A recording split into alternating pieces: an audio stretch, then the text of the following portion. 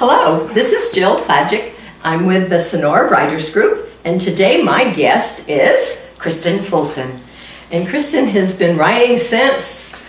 Oh gosh, since I was probably 5 years old. Oh my in goodness. kindergarten, in first grade. I wrote a lot of little silly poems and things. Well, Kristin, today you are here to talk to us about your new novel that you've written, and I've been reading it. It is a good read. You know, I've always wanted to write the next Gone with the Wind. Oh, you have? Yeah, you've come very close. Oh, very close. And that sounds great. I hope everybody thinks that about it. So you go ahead and tell us a little bit about the novel that you've written and where we can find it, because it's a great book. Why, thank you very much, Jill. You're welcome. My novel is Sisters of the Soul, and it is available locally at Mountain Bookshop and also down in Jamestown at Here's the Scoop. You can get it from me directly if you contact me, and you can also buy it on Amazon, and there's actually a hard copy that Ingram Spark is publishing. Oh, okay. And let's see, I also have some children's books that I've written, The Haunting and Snake Food, and they've been available for a while, and one of my downfalls is marketing.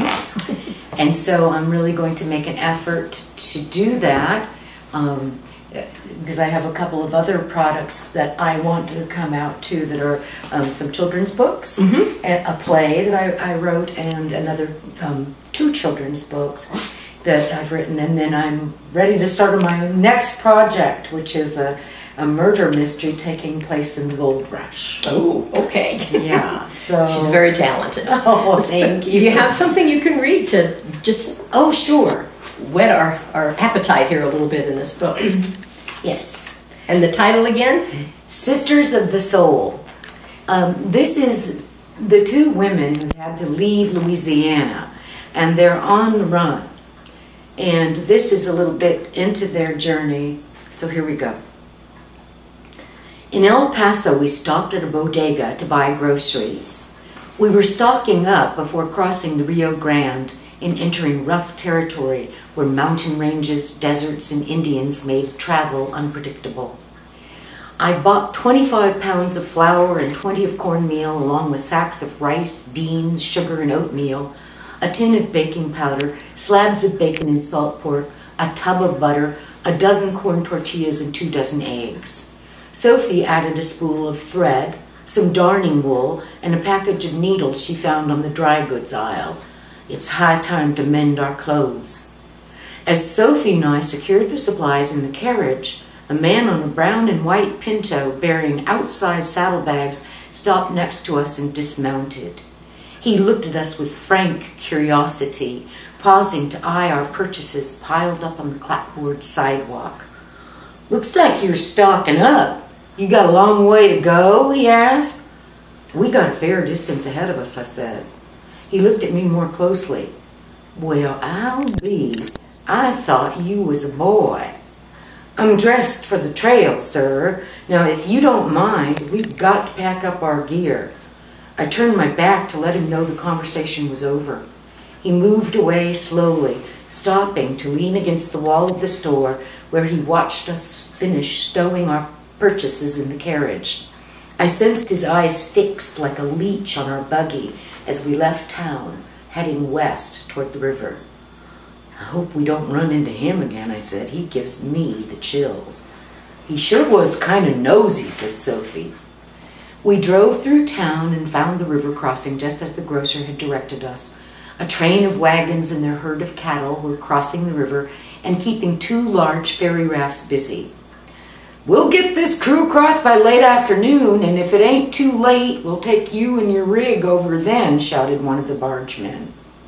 We tethered the horses in a nearby meadow, shaded by a few stunted scrub oaks. Sophie started a small campfire banked in an old fire ring left by other travelers.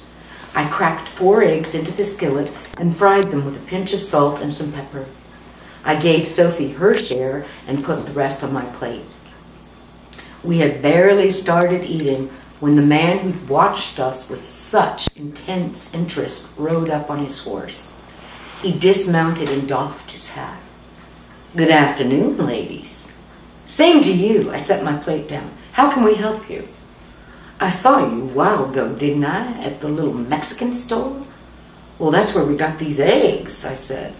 "If I knew company was coming, I'd have cooked a couple extra." "Thanks, but I already ate. I take it that you ladies are waiting to cross the river." "We are." "Well, I'm crossing over myself after I tie up some business matters in town." "What is your business?" I asked. "I'm a bounty hunter."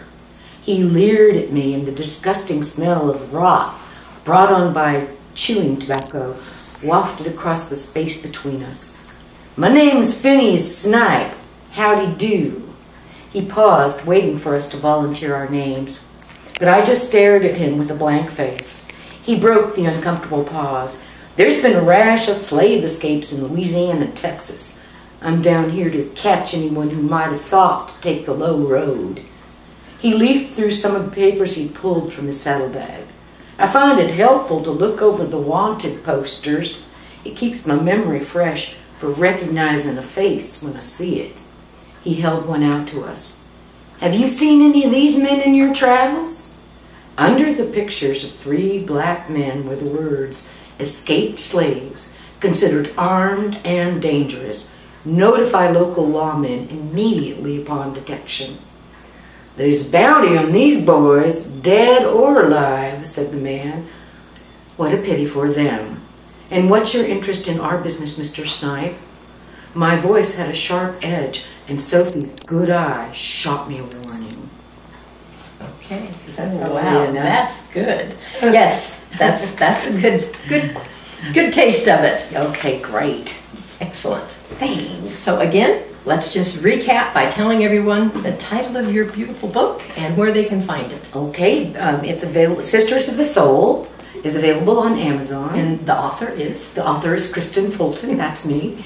And it's available on Amazon, and it's also available locally at Columbia. No, it's not available locally at Columbia at Mountain Bookshop. In Sonora. And in Jamestown. And then in Jamestown. And Jamestown at Here's the Scoop. Great. All right. Thank you very much, and happy reading.